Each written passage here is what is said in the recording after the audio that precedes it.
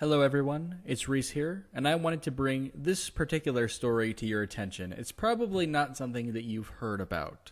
But basically, the British police are going through a series of notable changes. This has garnered the attention of a lot of people, including people in the alt-right. One such person, we have him right here, his name is Mark Collett, maybe Collet. Forgive me, I don't actually know how to pronounce your name. He says, the indigenous people of Britain are now officially second-class citizens. Non-English speakers will be given priority by the police. And then he took a screenshot of an extremely biased article. Police chief suggests non-English speaking victims of crime will be given priority with white middle-class men at the bottom of the list. Craig Mackey said police will prioritize elderly people and non-English speakers. Over the past 4 years, the Met Police has had to make £600 million worth of savings. Mayor Sadiq Khan said half of London's poorly used police station front counters earlier this year. Now I'm going to let you in on a little secret. This is fake news. Fake news. Not that this isn't actually happening, but for the reason why it's happening. But perhaps I could shed a little bit more light on the story. So I have the story here in The Telegraph, which is not some white identitarian alt-right source. Probably a bit more trustworthy. Non-English speaking victims of crime to be given priority, police chief suggests. And here he is, Craig Mackey, he is the deputy commissioner. Let's read a little bit and try to understand why such a decision would be made.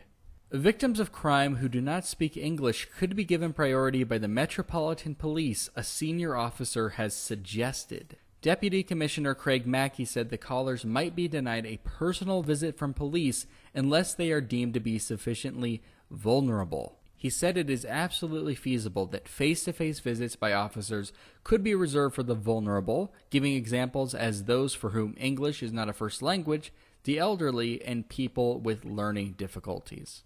Now I'm going to give you a minute to think about that. Consider why the people listed there may be given top priority. Is it because we live in a Western culture that hates straight white males? Could that be the reason? Well, that could be a reason. But applying any level of Occam's razor to this issue, when it specifically comes to people who do not speak English as a first language, a reason I can see it being imperative to dispatch an officer for a face-to-face visit is because the person on the line might not be able to sufficiently explain their problem. This is potentially a problem that could require immediate assessment from a law enforcement official. Do you understand what I'm saying? Mr. Mackey said that crimes such as vehicle thefts are the types of offenses that officers might not be sent to in person unless the victim was assessed to require one under a new triage system. Now let's get into why they're doing this. And this pretty much shoots any kind of victim narrative in the foot. He suggested the idea could help the Met to cope with a reduction in funding. In the last 4 years, the force has had to make £600 million of savings, and it is due to lose an extra £400 million by 2020. This is a financial issue. And don't get me wrong, I really think this sucks. I think that based on the information that we have right here, the Met Police Department should be given more funding. It's ridiculous that a service as important as the police is that underfunded. But we can't always get what we want. And a big point that I rail against on this channel is idealism. We are forced to operate within the parameters of reality. You are given a limited budget, and you have to make that budget work. And you begin to realize that for the sake of efficiency and pragmatism, that some corners are going to have to be cut. You're going to go out of your way, restructure your department, and prioritize the calls that are the most important for people who are in the most immediate danger. This is an intelligent thing to do. Obviously, it's not ideal, I understand that, but the world never is.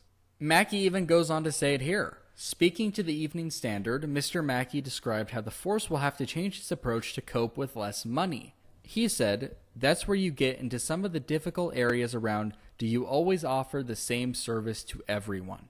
In a utopian world, absolutely. In the real world, not doable. It's really not. It opens up a very interesting conversation revolving around morality and other such issues. But quite frankly, and this is a very cold and blunt thing to say, not all 911 calls are equal. Not all situations require an officer on the scene. And really, just the cherry on top to wrap everything up, the fact that people are trying to racialize this is no better than any BLM activists. This issue has nothing to do with race. You make it about race because you project, and your life revolves around the topic of race. But that's you. There are far more realistic reasons to explain why this is happening than the whites are being kept down. Just maybe. This is a completely conspiratorial take on an issue that is so easy to explain. I did want to very quickly bring that to your attention. Let me know what you think down below. I would love to hear, especially from the people in my audience who are alt-right, because I think that even you would agree this is not a good look for your political movement.